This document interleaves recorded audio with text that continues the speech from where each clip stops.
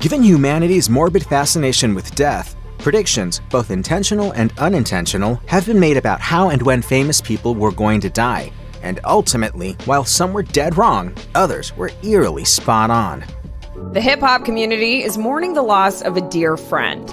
On July 1st, 2021, some sad news started making the rounds on social media in the form of an image captioned, "Biz Markie has passed away." It wasn't entirely unbelievable either. According to USA Today, the rapper had been candid about his diagnosis of type 2 diabetes, the health risks that came with it, and the struggles he faced after his 2011 diagnosis. In 2020, he was hospitalized for what was reported as, quote, non-COVID complications, suffered from a history of type 2 diabetes, and suffered a stroke the same year. In 2014, he had revealed that his 140-pound weight loss came after doctors told him that he needed to lose the weight or risk making his complications worse. He told ABC News, quote, "I wanted to live." When news of his passing started making the rounds on social media, his manager was quick to debunk them. Jenny Izumi released a statement saying, "The news of Biz Markie's passing is not true. Biz is still under medical care, surrounded by professionals who are working hard to provide the best healthcare possible." Tragically, the social media report turned out to be a little over 2 weeks early. On July 16, 2021, Rolling Stone reported that Izumi had issued a statement saying that Biz Markie had passed away. The cause, which wasn't immediately reported, was later revealed to be complications from diabetes. On March 5, 1994, the Los Angeles Times reported that not only had Kurt Cobain canceled some scheduled concerts in Germany because of an undisclosed illness, but that he had been admitted to a hospital in Italy.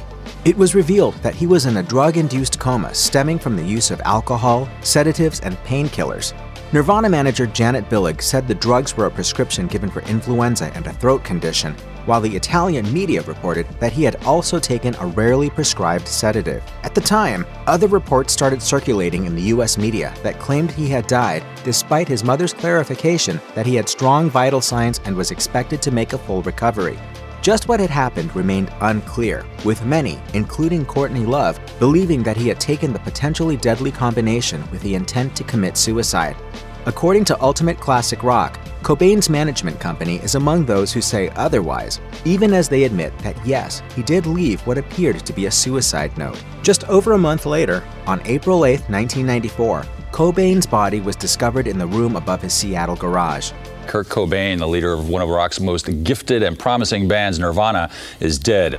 Although his death at just 27 years old was widely reported as a result of suicide, Rolling Stone says that there have been continuing questions about whether or not it should have been ruled a homicide. Some names just become synonymous with their career, and that's absolutely the case with Joe DiMaggio and baseball. According to PBS, a sign hung from the bed that he died in. It read, "April 9th, Yankee Stadium or bust," and it was a reference to his most immediate goal of throwing the first ball of the 1999 season. Tragically, he died on March 8th, a little more than a month short of his goal, and he didn't get to set foot in Yankee Stadium again. The last time had been in September of the year before, when he was given replacements for his stolen World Series rings. His official cause of death was lung cancer, and his passing came just 5 months after his diagnosis. However, his death had already been announced about a month before his actual passing. Sports Illustrated says that the massive mistake was made by NBC, who blamed an anonymous technician for mistakenly activating a bottom-of-the-screen crawling announcement that claimed DiMaggio had died. It followed 14 weeks of headlines that were growing increasingly more dismal as his condition worsened. And on January 24th, they announced that the 84-year-old was dead. He absolutely was not yet. Whitney Houston had a voice like no other, and her death shocked the world. According to CNN, her February 11, 2012 passing was ruled as accidental, and her drowning was attributed to the combination of a heart condition called atherosclerotic heart disease, which had caused around a 60% narrowing of her arteries, and chronic drug use. She was found to have a moderate level of cocaine in her system at the time of her death, along with Benadryl, marijuana, Xanax, and a muscle relaxant called Flexeril. While the official coroner's report didn't exactly connect the dots as to what had happened, eerily, it wasn't the first time headlines had linked Houston's death with drug addiction. In 2001, Houston's publicist Nancy Seltzer issued a public statement condemning reports that Houston had died of a drug overdose. It was heartbreaking stuff, reading in part, She is perfectly fine and does not understand why, with everything that is going on in the world right now, they have to find new rumors to dig up. Seltzer went on to say that Houston and her family were being harassed with phone calls, wanting to know the details of what had happened when nothing had.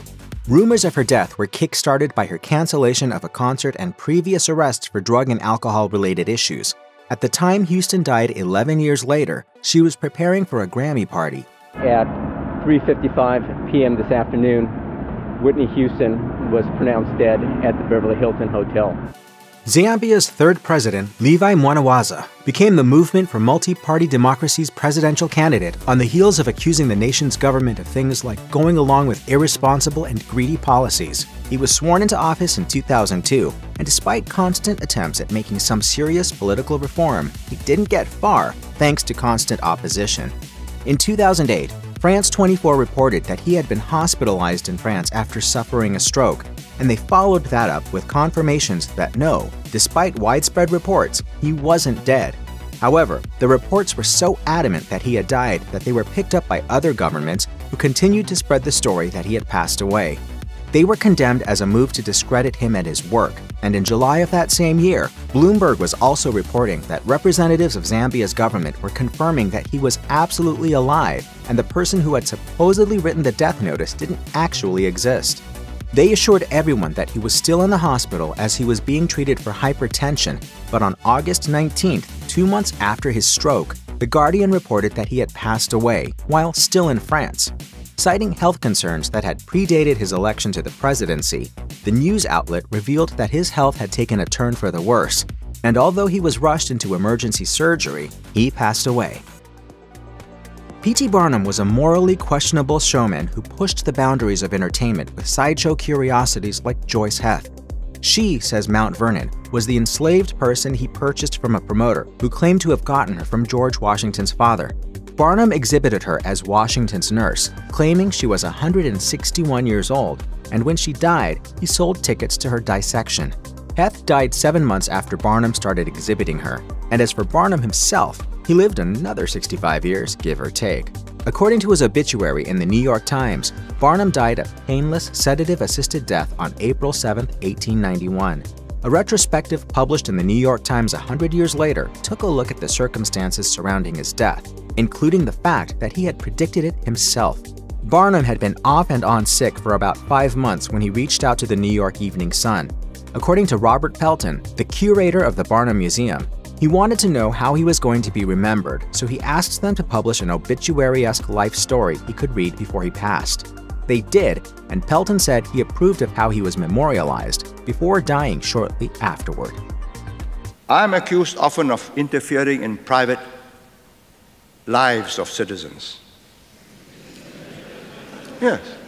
Few things are unconditionally good or unconditionally bad, and according to the BBC, Singapore's Prime Minister Lee Kuan Yew was right down the middle, as far as public opinion was concerned.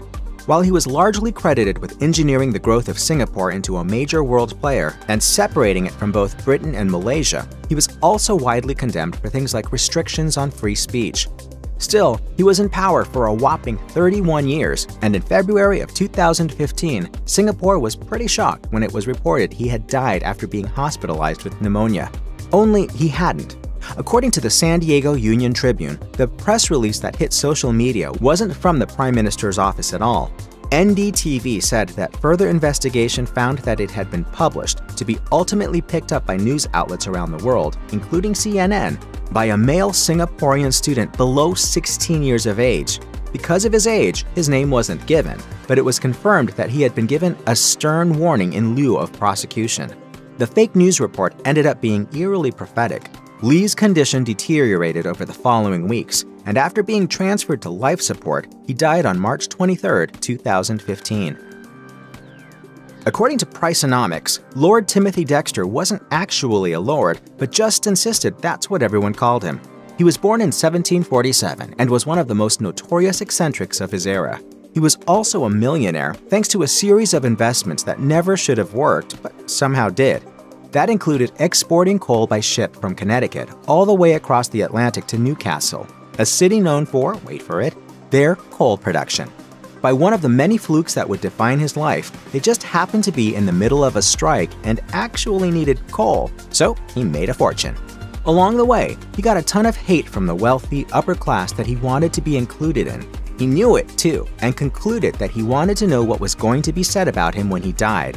So, he built a tomb, commissioned a coffin, and hired a handful of people to organize a fake funeral on the heels of his announcement of his death.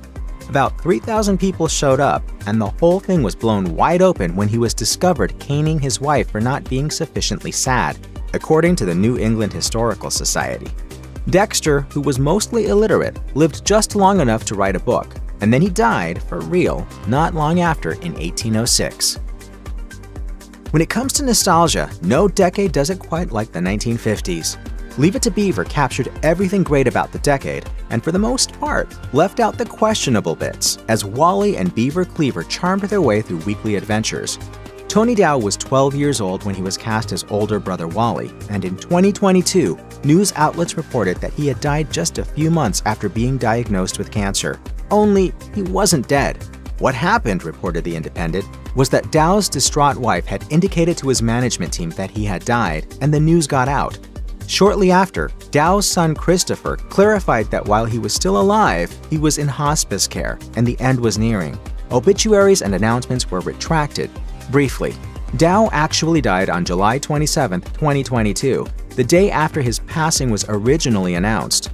According to the Washington Post, the cause was complications from liver cancer, and when his obituary ran again, for real this time, he was lauded not only for his work as an actor and a producer, but also for his candid discussion of the challenges faced by child actors, the depression he struggled with for decades, and his work as a mental health advocate. He was quoted as often saying, quote, "If Wally Cleaver can be depressed, anybody can be."